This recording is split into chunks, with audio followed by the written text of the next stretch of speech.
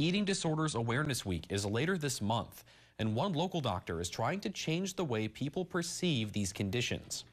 A family medicine physician with Prevea Health says people tend to think someone with an eating disorder must be thin.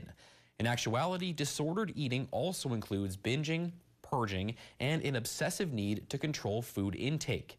She says people struggling with disordered eating may have a compulsion to exercise excessively or weigh themselves repeatedly. She also says it's important to recognize it's a mental disorder as well.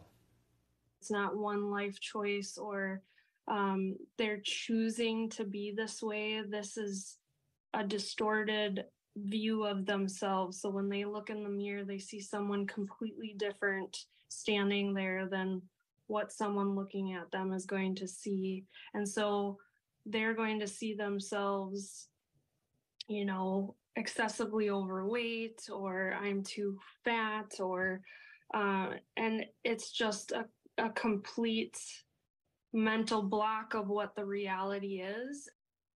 If you or someone you know is struggling with disordered eating, you can contact the National Eating Disorder Association's helpline for support.